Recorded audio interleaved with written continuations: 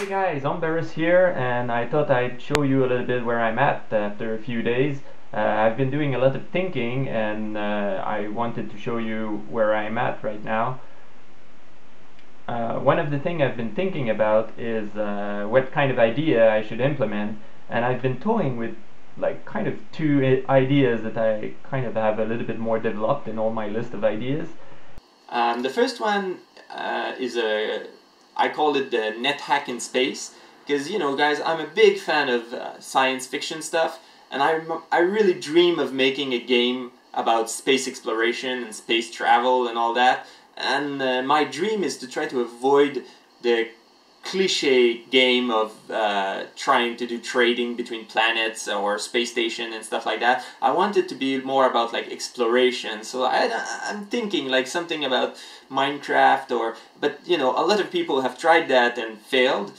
I thought a net hack kind of game where you're a lone spaceship and you're going around and you're trying to find better weapons, laser gun, missile launcher, and you have to probe planets and you have to scan enemy ships and stuff like that.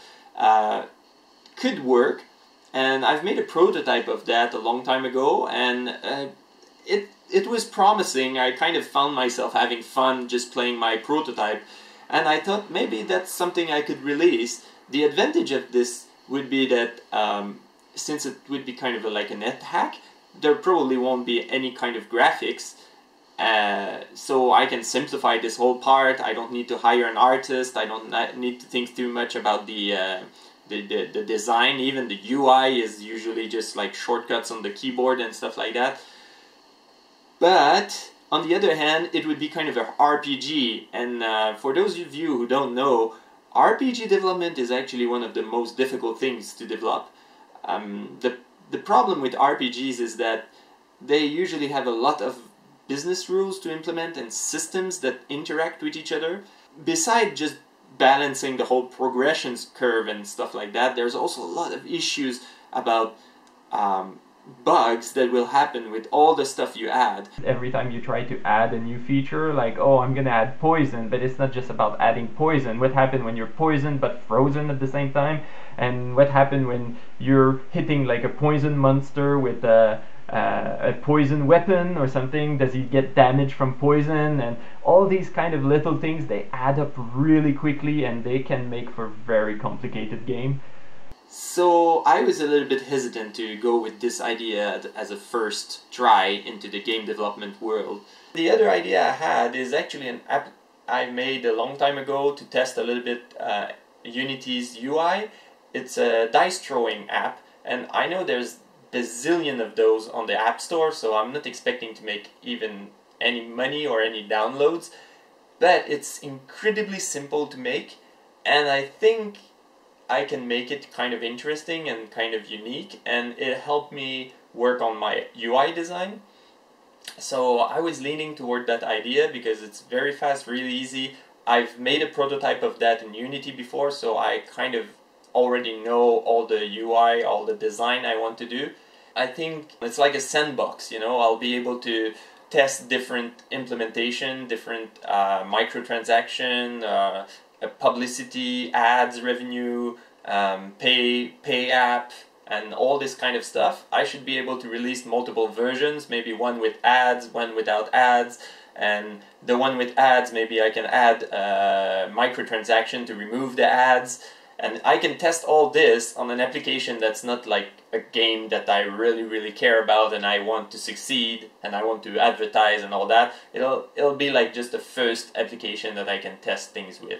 And I think it's a good first idea. So that's what I decided to go with. And I was looking around at how I'm going to make the UI, how I'm going to design that. I made a prototype of this a couple of years ago. I did it in Unity because at that time I wanted to test Unity's UI framework. But if I want to make something more material feel-like for Android and very IOC feel-like for iOS, I think I need some kind of framework made especially for UI design. I went and looked for free cross-platform mobile UI development tools, and I found this website that recommended a couple of them. and it seems like most of the thing you should use is like some kind of HTML that you compile into Android framework.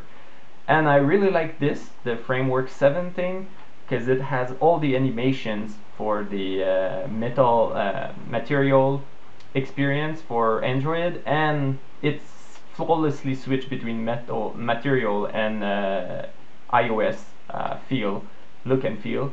So that would be really nice if I could implement that. So I went ahead and I downloaded framework 7 just right here in my project folder, and I had no idea how to start. If you go on the framework 7 website, it just says download, and then there's a get started here, but the get started just kind of says like look at the kitchen sink, but the kitchen sink is like, it needs Node.js, it needs Gulp, it needs, you know, some like, it installed I think 1,300 packages when I did this npm install. So I was like, holy shit, I don't want to do that. Like, my project is way simpler than that. So I tried to see if I could do the bare minimum. Though if you look at it, they have a sample app here with all the potential stuff you can do, which is really cool. So yeah, I was thinking, look, they have really nice sample here, and you can switch between Android and iOS seamlessly, so it's really nice. But I couldn't figure out how to make it work, and the installation page just talk about like doing some kind of import stuff in ES module, ES next. Look, I'm not a HTML developer, so like all of these technology were completely strange for me. I mean, I've done HTML development. I used to do it like 10 years ago, but this is all new. It's changed so much since HTML2. After I got it working in my browser, after installing Node.js, which apparently is like a package manager wrapped into a web server, wrapped into like everything you can ever need for web development. And I had to create another app.js for that. But now it's pretty cool. I can just click node app.js in the console, and then it starts a server, and then I can see my app here. And Chrome has this really cool thing where you can just switch into mobile device mode, and then you can like even select the phone you want, and if you reload the page, you can see it's now an iPhone. And if I put it into a Galaxy and I reload, hey, now I have Android. So that's pretty cool. And you can see here I'm started setting up some layout for what I want to do, but it's not quite there yet. But before I even got there, what I thought I would do was try to build it on Android to make sure that before I invest any amount of time in there, that it was viable on Android. And I thought Framework 7 was handling that, because they were talking about like cross-platform, being able to build on anything and so on. But actually it's not Framework 7 that does that. Turns out it's not Framework 7 that builds it for your device. It's another software that's called Cordova. So I went to their website, I checked out a little bit how it works, I downloaded that, and it turns out it installs some kind of command line.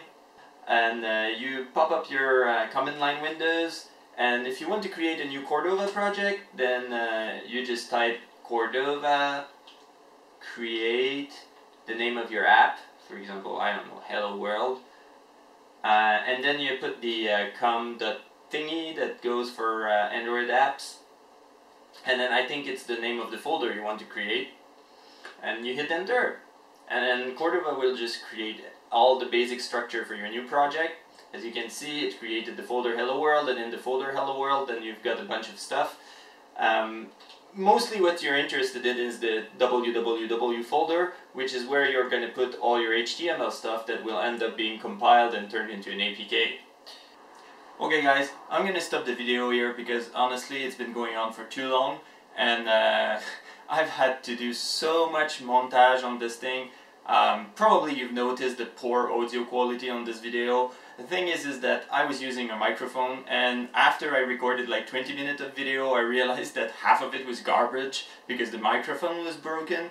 So that sucked. And I tried to like stitch the parts that were making sense together, and like some of the more important parts I tried to retape them with a different microphone, but the sound quality is different, and it's all it was a real mess. So I mean, it still shows you what like the most important parts of what I've been doing is. I'll try to put out some other new videos a little bit later, but for now I think it's gonna be it. I hope you still liked it, and if you liked, subscribe, and see you in my next video, guys.